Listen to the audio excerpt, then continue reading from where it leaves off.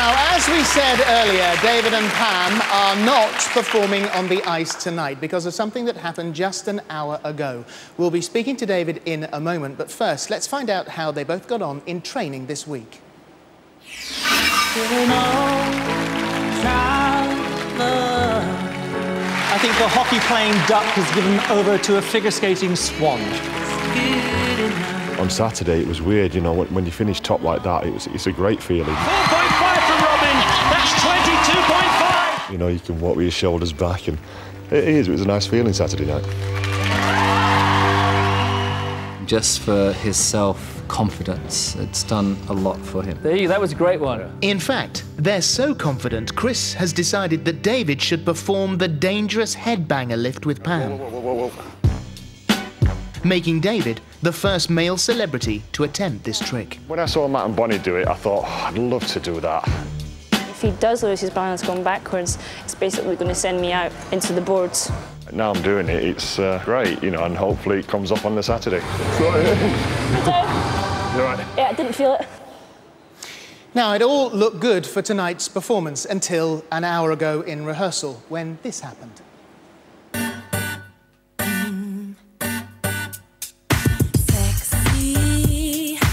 Everything about you so sexy. You don't even know what you got. You're really hitting my spot. Oh yeah. And you're so innocent. Please don't take this wrong, 'cause it's a compliment. I just wanna get with your clothes. You gotta learn to let go.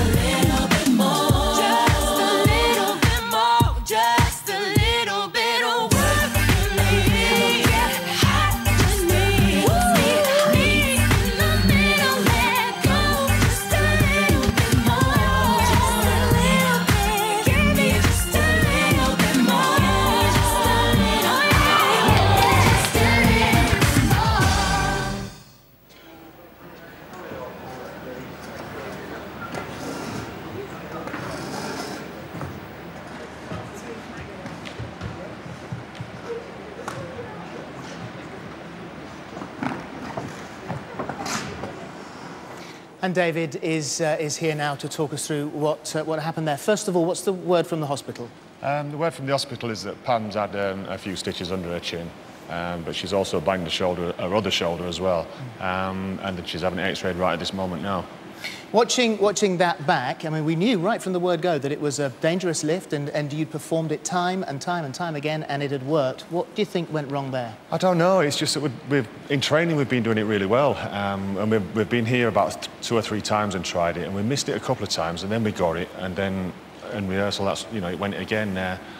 It's just so disappointing because the rest of the routine was going really well, you know, and that was going well in training as well. But I mean, you've had a hell of a week, haven't you? We have, you know, we both have. You know, I've banged my elbow, and I've had that all drained with needles and all that sort of stuff, you know, but that's what you do to get ready for the show.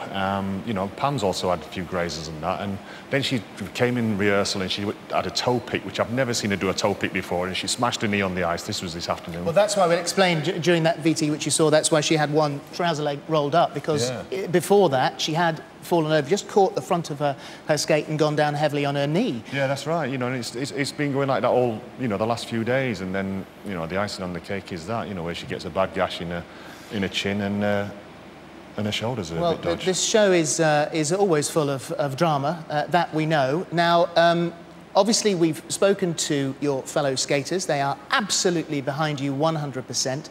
So what we've decided is that this week, you won't have to. Obviously, you can't skate, but you also won't be in the list for voting this evening. Everyone agrees on that. You'll be back, hopefully, with Pam next week. Will you please give her our love when you speak to her, and we'll see you hopefully here next week. That's it. All right, thank you very much.